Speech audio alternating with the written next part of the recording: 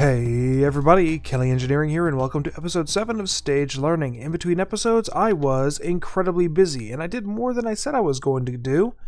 And yeah, I said I was only going to do a mining run, but after the mining run, I figured I need a place to store all of the stuff I'm getting, so I have a bunch of Yaba barrels here holding all of the ore when I get it in here. And the stuff that can't go inside the crusher and the sieve over there, I'm throwing in here, so stuff like the coal, stuff like the electrotine. I have the Certus quartz, yeah, all that type of stuff is sitting in a barrel. The rest of it went through the machines.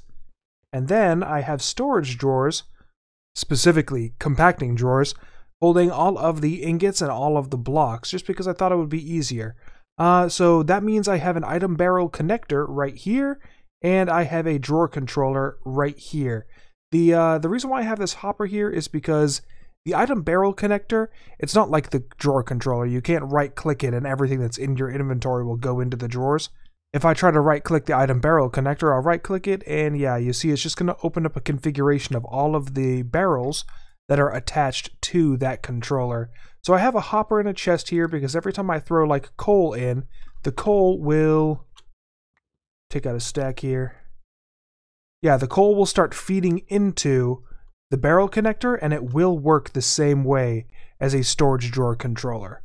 But yeah, like I said, I hooked up all of the machines. So I have the, oh, pardon me. I have the hydraulic press over here, and I have an inserter and an outserter. Oh, wow, I'm sorry. A conveyor belt moving everything into this chest here, and then it's pretty much the same exact configuration I had over in the plains biome when I started out. So yeah, nothing really out of the ordinary here. However, because of the amount of resources I have, I made 4 more wind turbines, and I have connected them all with power poles and transformers just so the power never drops. And all of the stuff that I had going through both the crusher and the sieve, never once did I drop below 125 volts. So it's working perfectly, especially when I have all 4 machines and the hydraulic press running at the same time, as well as my electric furnaces that I have over here. I will never drop below 125 volts. So you can imagine how pleased I am with that. But yeah, in this episode, what we're going to do is we are finally going to finish the boring pump jack, the oil heater, and the refinery, as well as some other Magneticraft power options. We're also going to set those up, things like the solar tower. Yeah, so the solar tower and solar mirrors are going to help power that pump jack, because I need a constant supply of RF going into it, or joules going into it, in order to make all of the oil I need to move on. So yeah, that's what we're going to do in this episode, and without further ado, let's get to it. I take that back, we still have some YouTube comments that we need to go over. So, after the end of the last episode, I noticed that we have cosmetic armor in the pack, which means I can throw in a secondary set of armor for the looks only. I can't take advantage of the stats of this. So that defense 8 right there, I cannot take advantage of that defense 8. I'm still only going to be dealing with the defense 13. However, the look of this armor set is now what my primary look is. I can take off the helmet and you'll see that it's going to default to the Ardite helmet. This set right here is copper as a base, and then it is iron trim and Ardite. Correction, Ardite trim and iron plates. I also went through and changed it so that there are by default 25 modifiers on a set of armor. So I had to remake this set of armor right here, and this set of armor now has the 25 modifiers.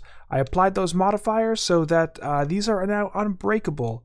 And then Red Rufio after that made a comment that I could use cosmetic armor to hide the goggle look that I don't like very much, or the fact that it's purple now.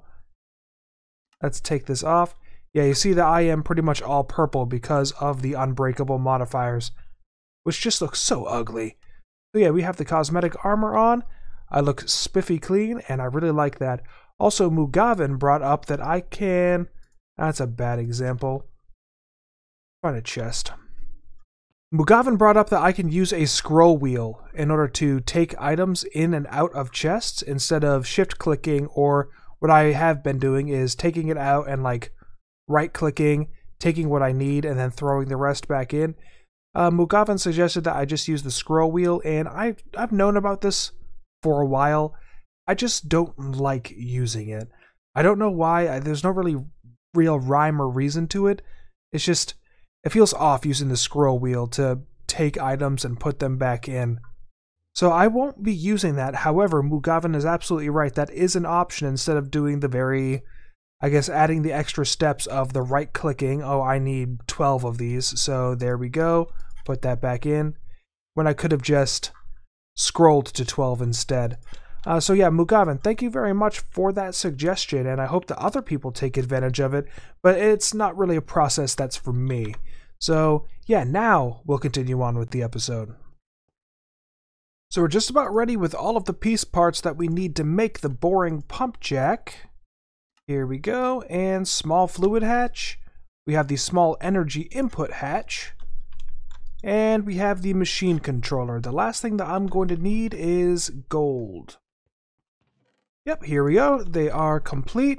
So we need these striped machine blocks. We need 18 of them. Right here. Oh, add more. There we go. Striped machine blocks complete. And that should be the entire quest. So we can get the machine blueprint for the boring pump jack and a portable tank. So let's find out a good place to put this. And it should probably be... oh no. I need to take into account where I'm going to have the rest of the machines as well. So we will place it... I don't even know where the energy input's going to be. Yeah, we'll place it right here. Alright, it is a 3x3 on here on top. Cool. So one thing I do not like about modular machines is the fact that when you want the blueprint to be placed, the blueprint will always be facing north. I cannot rotate it. So yeah, I'm going to have to take that into account. Man, yeah, I want the controller to be facing south. Instead, it's facing north because that is the default position of modular machines, and I do not know how to rotate that. But, alright, yeah, it looks like everything is pretty much the same. What does the inside look like? Alright, yeah, this won't be difficult at all. All I need to do is just place down the striped machine blocks, and I can rotate, kind of like how I did with the crusher over there. If I want to change its position, there are only 2 blocks I need to manage. Well, there are 3 blocks for this structure. So that is no problem at all. We will place down the machine controller right here. And I cannot tell. Alright, so this has green on it, which means the energy input hatch is on the left, which means energy input hatch will be on the left here. And the there we go, fluid output hatch right there. And now everything else should speak for itself. So we'll get out those machine blocks.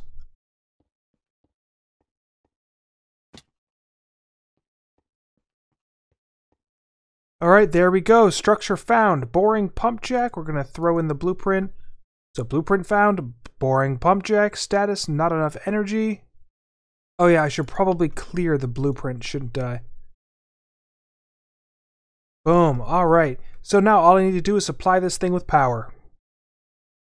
So the tooltip right here does say that Magneticraft power can be used for this machine. So I have an electrical connector, and I have the copper coil, and we will connect it right here. Awesome, it looks connected. Oh, and I'm already having a graphical glitch with it, but it's, look at that, progress. So the power is working just fine. It is making me some crude oil. All I need to do is go get a fluid pipe so I can transfer it into that tank that it gave me. Here we are, iron pipes. Alright, so all I need is, I'm going to have to make a lot more for this episode. Holy. Alright, well, put that right here. Get out my wrench. There we go. Alright, so I have oil flowing in here. I'm getting a lot more oil than I thought I would. So I'm going to have to make the oil heater very, very quickly.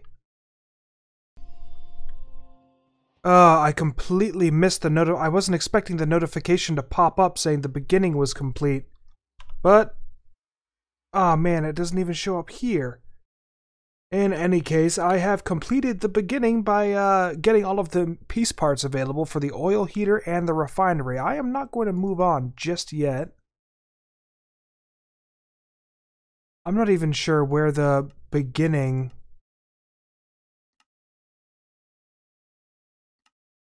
It says three rewards, but where is the third reward?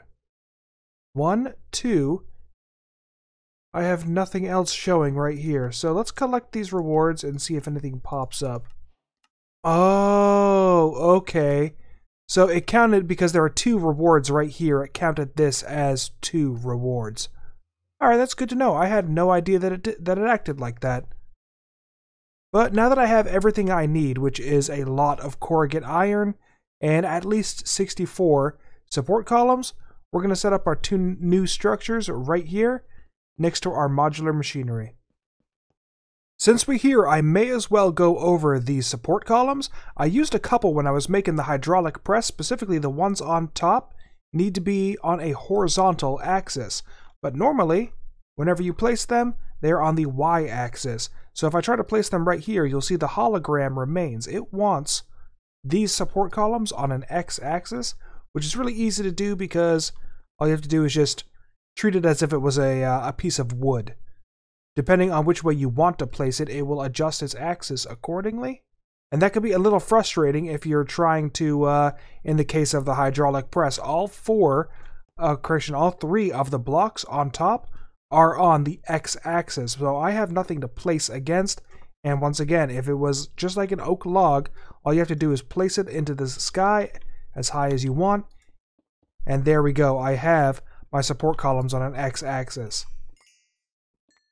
There we go. So yeah, it can be a little confusing because like you saw, when I placed a y-axis support column, the hologram remained, and it can be a little confusing as to what that actually means. But since the hologram remains, even though you have the support column there, that means it wants it on a different axis. So that's what that means, and now we can continue. So I have just about everything set up right now. I have an electric heater hoping that it is going to heat up my oil heater, but as you see, it is not. The reason being is because I cannot put the electric heater right next to this multi-block and have it work, because the heat, let's mine this out right here, the heat goes in the bottom. And that is a little unfortunate, but it's not, you know, it's not the end of the world. So, this heater right in here, what I'm going to do is I'm going to take some heat pipes, also from Magneticraft, and they're really easy to make. Just a double copper plate, some iron ingots, and there's also an insulated variant, which I am going to make after this clip. And all you have to do is just put some bricks in there, or use the heat pipes and put some bricks in there. So the insulated heat pipe is just going to keep me from getting hurt. But yeah, let's put down this heat pipe. There, you see, it has connected to the oil heater, and you saw that it got a little red there for a second. Alright, the heat went down because it's not transferring the heat very well, but that's fine. All I need to do is wait for this heat to rise again, and eventually these pipes are going to get hot. You see that I just touched it, and it hurt me. And also looking at here, you can see that the temperature is raising. Once the temperature reaches, oh man, I forget what it was. Well, once the temperature reaches a specific point, the mod default is 600 Celsius, but I can't convert Celsius to Fahrenheit off the top of my head.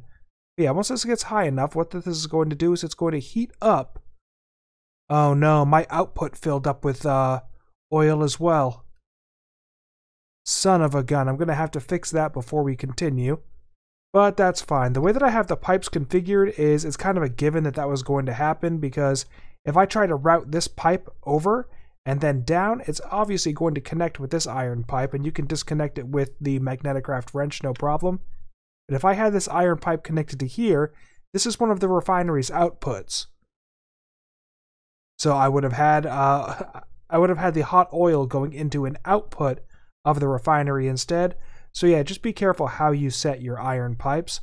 And oh yeah, look at that. You see that the pipes are getting redder and redder. We're at 400 degrees Fahrenheit. And yeah, I'm going to fix this, this oil is in the output real quick. I'll be back with you once we're making some hot crude. Well, I completely missed it, but yeah, you see that I have made a whole bunch of hot crude, and it got to about 600 degrees Fahrenheit before it started making that, which is weird because it should be 600 Celsius. Yeah, this tooltip says 600 degrees Celsius.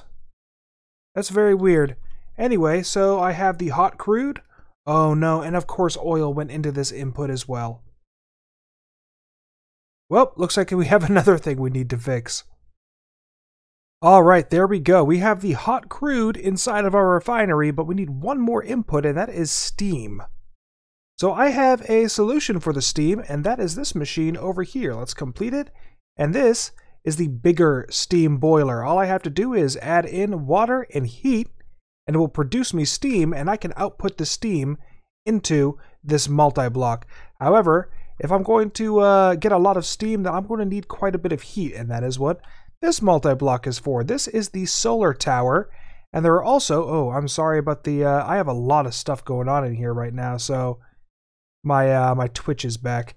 But what I have right here is the solar tower, and the solar tower operates with the use of solar mirrors to generate heat. This isn't like a typical solar whatever, and there is a solar panel in this mod, but I didn't bother using it. Yeah, here it is, solar panel. So anyway, this will produce me heat, a lot of heat. And in order for it to produce heat for me, I need... Oh, you kidding me right now? Alright, that's a problem. I'm going to have to replace a couple torches, but that's fine. So, get rid of that torch. And last one. Alright, so these solar mirrors right here. Now that I have them configured, all I have to do is press this button, and you'll see that they just angled themselves towards the tower, and I am generating quite a bit of heat. I need to take care of this heat rather quickly, or else the solar tower is capable of melting down, and it will turn entirely into lava. So I already have heat pipes leading all the way over to... Oh, actually, I don't have it going over to the boiler. I do have it going over to this multi-block right here, just because it's going to be a better source of heat for me anyway. And yeah. Let's configure our heat pipes. I have the insulated heat pipes right here, and right here, and there we go. Alright, so my heat pipes are now connected. The heat is going down because it is transferring through the pipes. Let's see how it's doing over here. Alright, it's starting to raise. Awesome. It seems like we have a good thing going for us. Now the only thing I need to do is reroute. Right here.